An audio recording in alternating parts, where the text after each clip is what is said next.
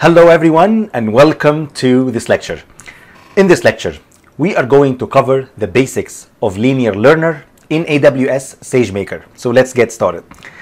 All right, so Linear Learner is a supervised learning algorithm that is used to fit a straight line or a line to my training data. So when I say supervised learning, that means I have input data and I have output data. So basically I have corresponding labels to each of my inputs, okay?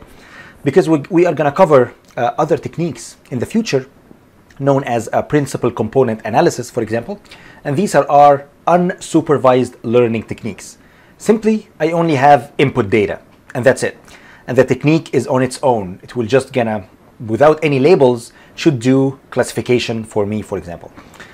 Okay, so Linear Learner could be used to perform classification and to perform regression tasks as well. Please note that in this case study, we are only going to primarily focus on the regression part. So the first question is, what's the difference between regression and classification? So when I say regression, that means I'm trying to predict a continuous numeric output. So for example, in my case study here, what I'm trying to predict is the salary of an employee. This salary could be $50,000, $25,000, $30,000, and so on. It can take any number, right? So it can take it's a continuous and numeric output. And that's why this basically case study that we have is a regression type problem. However, there are other two types of machine learning in general categories, which is what we call it binary classification, and there is multi-class classification. We're going to cover these techniques in the future case studies, but from a very high level, when I say classification, that means the output could be 1 or 0 when it's a binary classification, for example. So for example, I want to know if a patient, let's say, is healthy or sick. I want to know if my employee, for example, is wanted to retire or not. Stuff like that. Basically, the output could belong to 1 or 2 categories. Okay, so in binary classification, we only have 2, so either 0 or 1. For multi-class classification, the output must be between 0 and what we call it num classes minus 1. So I actually have num classes. I have a lot of other categories or classes. For example, for let's say self-driving cars, for example, you wanted the car to be able to classify different images from different traffic signs. So it wanted to classify stop sign, yield sign, 30 kilometers an hour, 50 kilometers an hour, and so on. And that's a type of multi-class classification problem. Okay? All right. So for regression specifically, we can train the algorithm to focus on continuous metrics such as mean square error, root mean square error, cross entropy loss, and absolute error. However, for classification, I can train the algorithm to basically optimize or just focus on precision, recall, accuracy, and F1 score. Please note that we're going to cover all these basically metrics again in future case studies.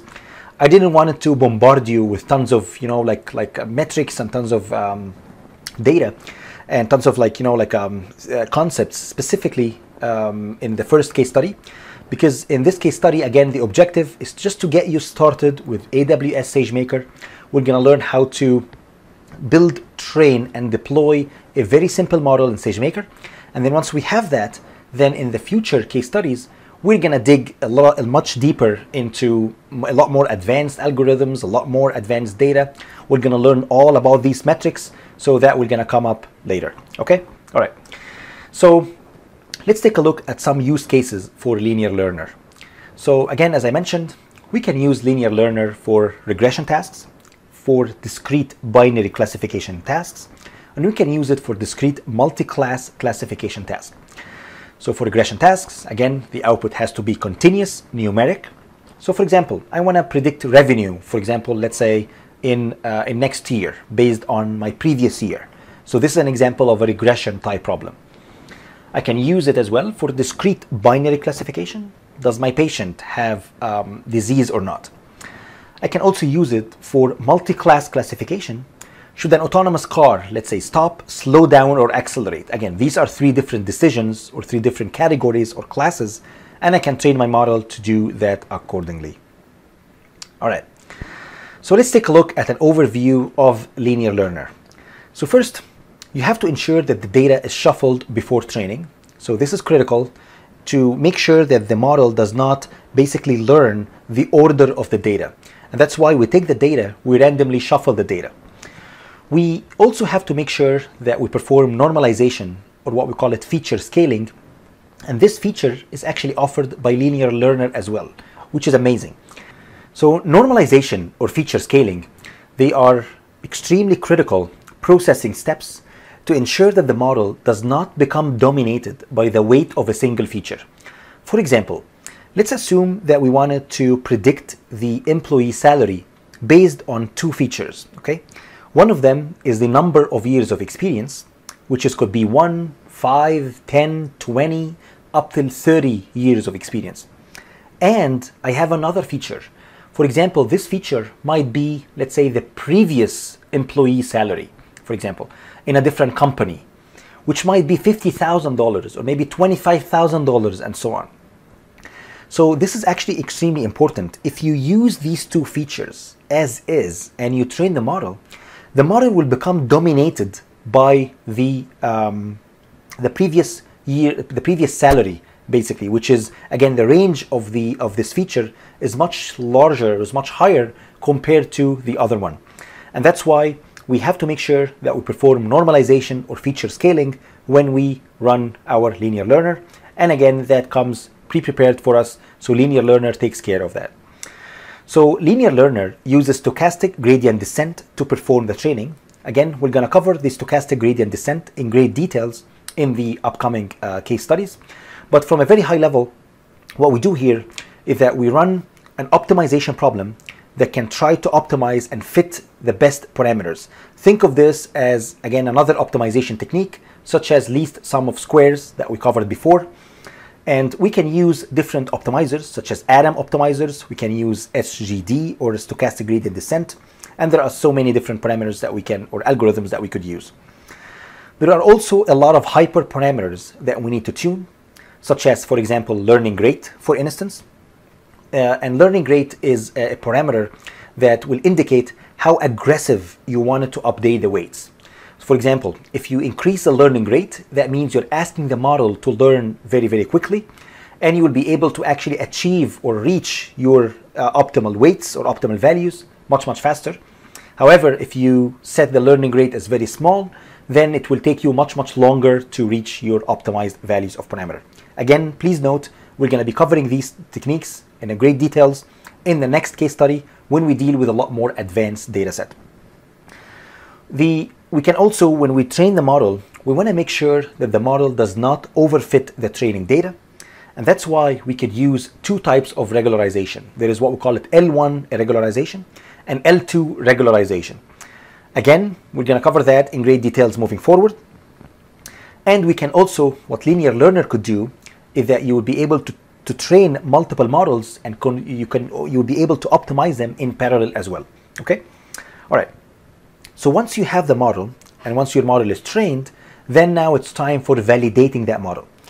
So trained models are validated against the validation data set, and best model is selected based on the following metrics. So if you're doing regression, you can look at metrics such as mean squared error, root mean squared error, cross entropy loss, and absolute error. And for classification, you can leverage precision, recall, F1 score, and accuracy as well. Okay? All right, so let's take a look at the hyperparameters that come with SageMaker Linear Learner. So this is just a sample of the hyperparameters. So if you guys wanted to check the rest of the hyperparameters, please check them out here. Actually, I have these hyperparameters open, so let's take a look at it. So here I have Linear Learner hyperparameters. So the following table contains all the hyperparameters for the Linear Learner algorithm.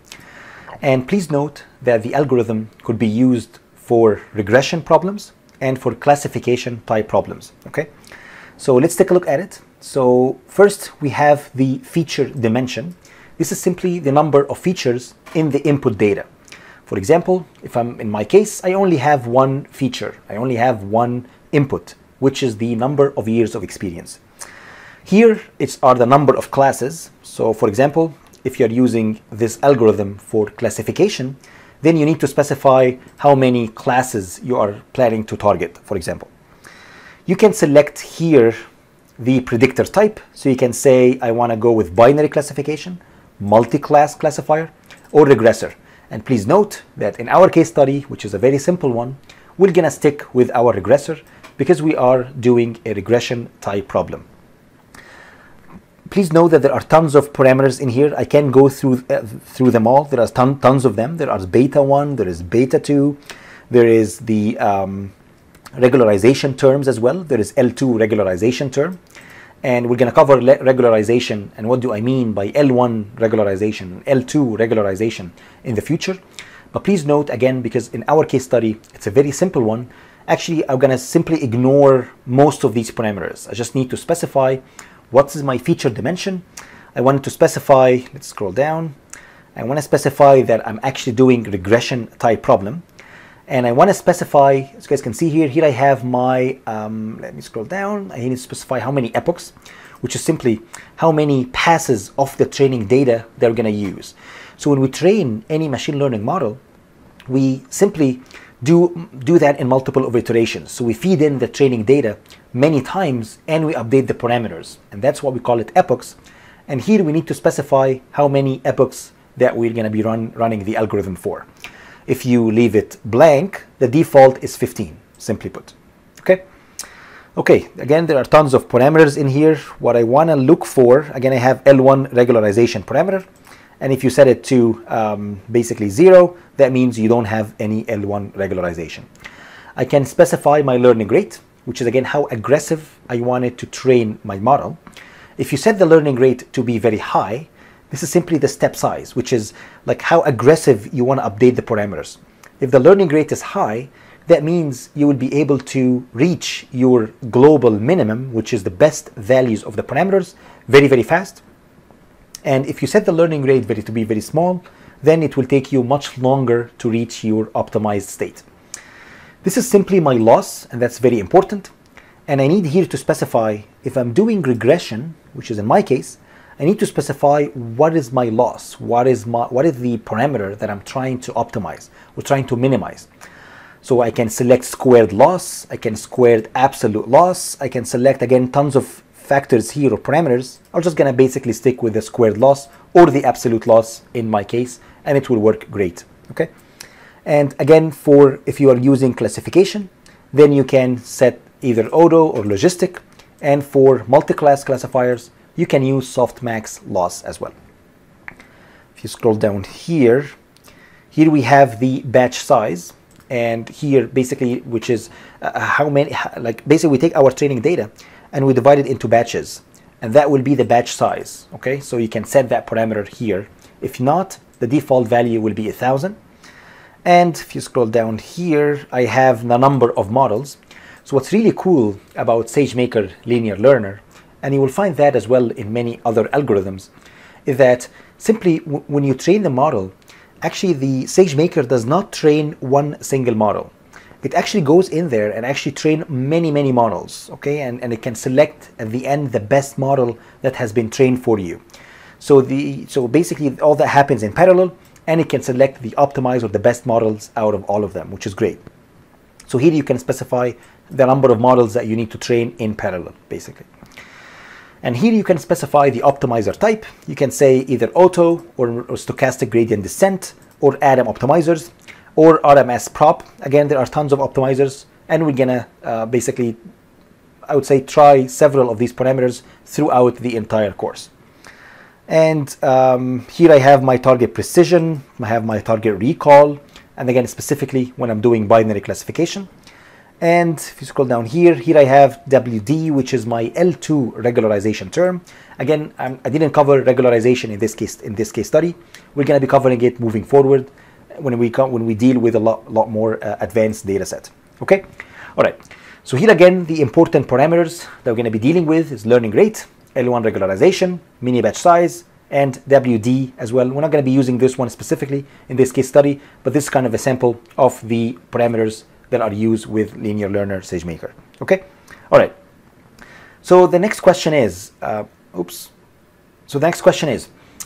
are the types of inputs and outputs that I need to deal with or when I train my model?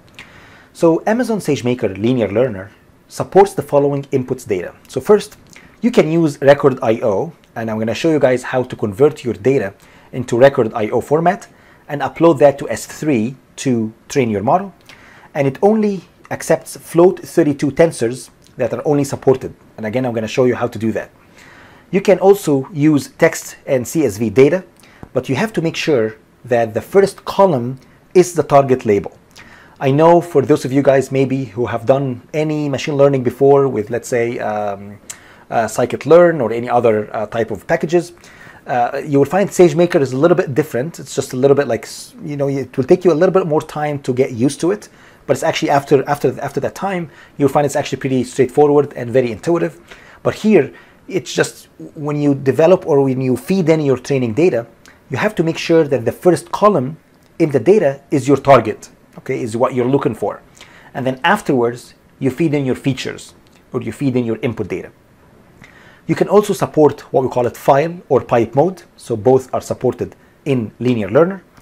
And for inference, you can simply, the Linear Learner algorithm will support JSON format. So I'm going to show you guys when you have your model and when you run predictions, when you make inferences based on the model, the return or the output will be in JSON format. And for regression, please make sure that you select the predictor type to be a regressor. And simply because, again, the algorithm can be used to perform binary classification and can be used to perform multi-class classification as well. And the score is the prediction produced by the model. And I'm going to show you guys how to calculate the score and assess and evaluate the Linear Learner model. Okay, so the last point is, what about the EC2 instances? Okay, like I need to run this model on a compute. Basically, like I need to select either a CPU or GPU. So Linear Learner algorithm could be trained on a single CPU and GPU instances. And again, because it's very simple, and in our case, it's actually very, very simple data, just a single CPU will be very, very extremely enough. And you can also train it on multi-machine CPU and GPU. But for testing, the AWS recommends not to use multi-GPU computers. They are not necessary. You're just going to pay a little bit more money and you're not going to get much value out of it because, again, the algorithm is very, very simple. Okay. All right. So that's all what I have for this kind of, overview of SageMaker Linear Learner. So please stay tuned and please enjoy AWS SageMaker practical course, and I will see you guys in the next lecture.